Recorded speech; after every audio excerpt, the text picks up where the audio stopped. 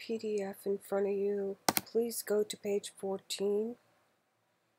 We are going to do questions 55 through 57. And right now we have a hypothetical. If you want to read along, please do. Barney owned a hardware store in New York. Wishing to move to a warmer climate, he entered into a written contract to buy Sampson's hardware store in Florida. The contract stated that Barney would buy Sampson's store for $125,000, provided Barney finds a purchaser who will buy his present business for $100,000 cash. Sampson rents the building in which the store is located under a lease with 1 more year to run. Now assume that Sampson repudiated the contract soon after signing it and before Barney had made any effort to find a buyer for his present business.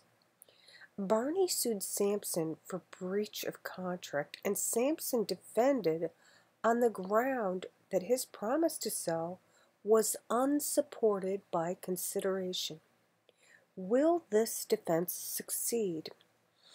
Answer choices are A, yes, because Barney's promise to buy was subject to a condition within Barney's complete control and was therefore illusory.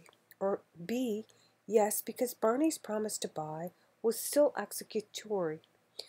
C, no, because the court will interpret the condition of Barney's promise as requiring Barney to make a good faith effort to find a buyer for his present business. Or D, no, because Barney's promise to sell his present business was consideration for Sampson's promise to sell his business to Barney. Now, you may pause it if you want to look over the answers and the fact pattern, but I'm going to tell you the answer now, so do not pause it if you don't want to hear it. The answer is C. No, because the court will interpret the condition of Barney's promise as requiring Barney to make a good faith effort to find a buyer for his present business. Now, this is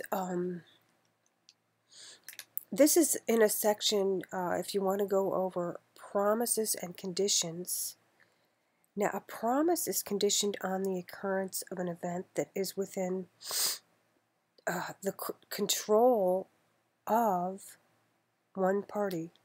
Now, most courts are going to apply an obligation. So if you want to go look in the section on conditions and promises, I did a little snippet on that if you want more elaboration. Okay, thanks.